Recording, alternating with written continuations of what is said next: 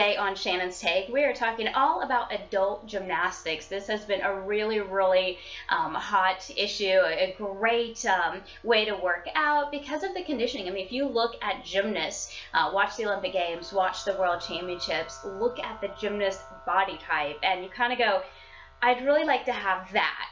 They're strong in every part of their body. They do really great conditioning, but it's also a lot of fun to be able to go and do a handstand or even a back flip, a back handspring, a cartwheel. Those are things that we want to do as a child, but as we get older, I think we still all like to do that as well.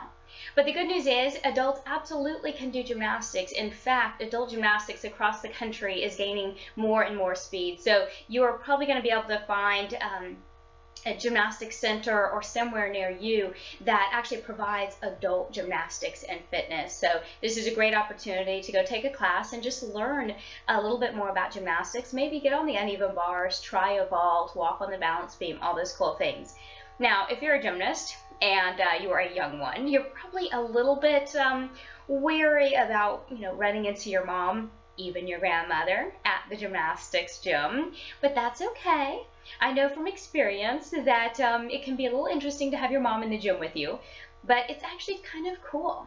My mom actually tried adult gymnastics way back in the day when I was probably 9 or 10 years old, and I would see her taking her class at the same time I was taking mine, and at first it's a little odd, I admit, but it was really cool being able to go home and talk to her about the things that she was learning and talk about the things that I was learning, and she understood a little bit more what I was going through, what I was talking about. She actually got rips on her hands. I think she actually broke a finger one time, so hopefully you won't do that.